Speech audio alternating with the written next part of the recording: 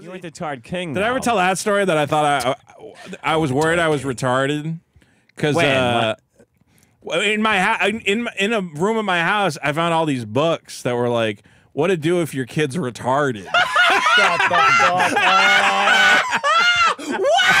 What? Papa just while he was sweating, he said, "My kid's retarded, dude."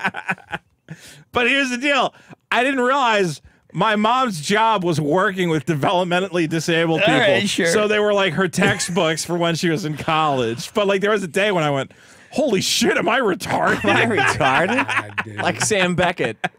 And then Quantum leap, dude. He's like, I'm retarded. it was like before I really understood what my mom's job is, and then like eventually I realized I'm like, oh, my mom. Maybe she got into that because it was her hobby. Yeah, I guess maybe she's like, super man, worried. I'm good She at this. I already got a retarded kid. I might as lady. well.